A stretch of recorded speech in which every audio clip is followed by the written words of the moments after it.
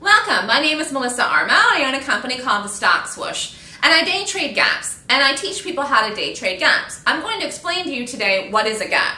So a gap is when a stock closes at one price at the close of the Eastern market, the US market at 4 o'clock Eastern time, and opens at a different price the next day at 9:30 Eastern time. That's what a gap is. Now, for example, something could gap up.